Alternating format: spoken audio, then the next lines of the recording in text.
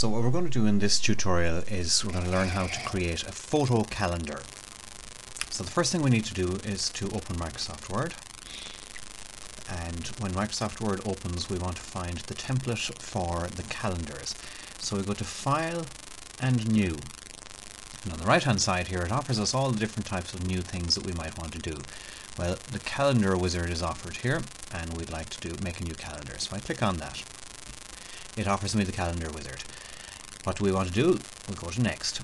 What type of calendar do we want? The boxes and borders, the banner, or the jazzy? Well, I'm quite happy with the boxes and borders, so I'll go Next. Do I want my calendar to be in portrait or to be in landscape? I'd like it to be in portrait. And we want to leave room for a picture. We definitely do, because this is a photo calendar that we're making. So we go Next. It asks us, how long do we want this calendar to run from? March 2008 to March 2009. That would be fine. A full year calendar. Fine. And we go next to that. And then it says we're finished. So we go Finish. It now gives us a preview of what the calendar is going to look like. Now, we want to be able to see the full page on this. So we go to the Zoom toolbar and we drop it down and we go to Whole Page. And now we can see the whole page. So the pictures that we're going to put in, the photos that we're going to put in, have to be of this shape here, this type of shape here. So now what I'm going to do is going to source some pictures. Now the calendar that I'm going to make is going to be based on the animal, the tiger. So I want to get pictures of tigers which are this kind of shape to put in above. So I go and I start Internet Explorer. I go to Images and I'm going to type in tigers. And I press enter.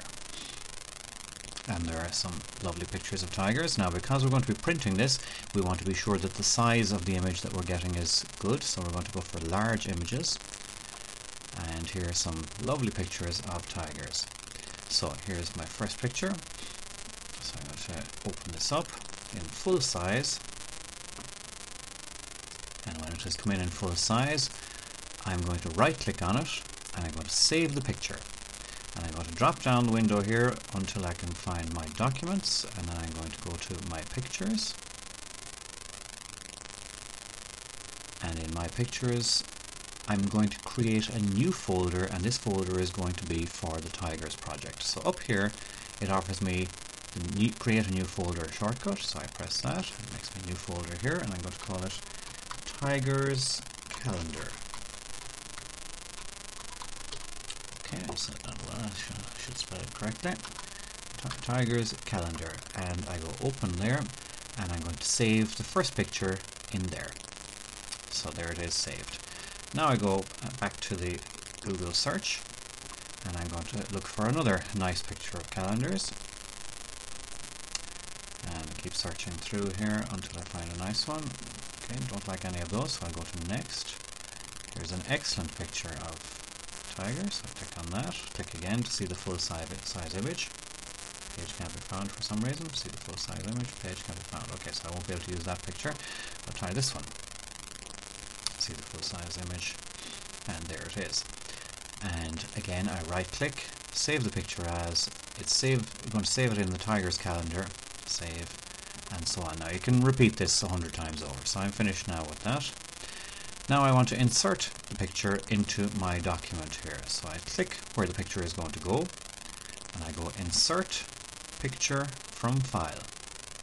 Now it offers me my picture, so I need to navigate down here again to my documents. And in my documents I keep scrolling till I find my pictures where I put it. So I keep going down here until I find my pictures. And in my pictures I have the Tigers calendar folder. And I'm going to take the first picture that I found and insert it in there.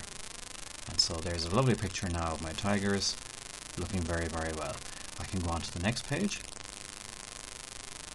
and here's the spot where I want it to go. Click in there, insert picture from file, and I'll go for the Siberian tigers this time, and they come in again beautifully.